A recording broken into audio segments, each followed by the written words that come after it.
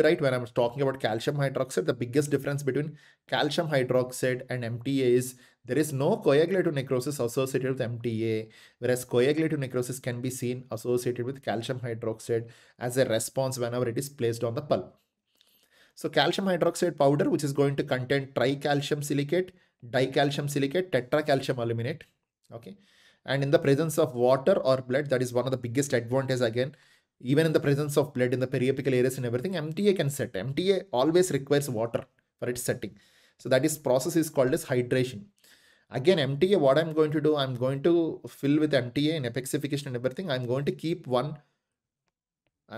cotton pellets filled with droplets of water. And I'm going to ask the patient to come after the next day to remove those cotton pellets because it requires hydration for its setting. So hydration reaction is very, very important in MTA. So with calcium silica, it is going to form calcium silico hydrogel after 3 to 4 hours.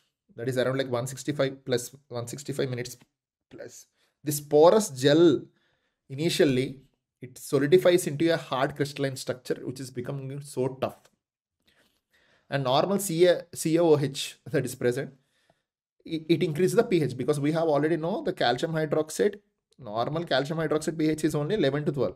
The same calcium hydroxide present in MTA is going to increase the initial pH 10.4 to final pH of 12.4 or 12.5.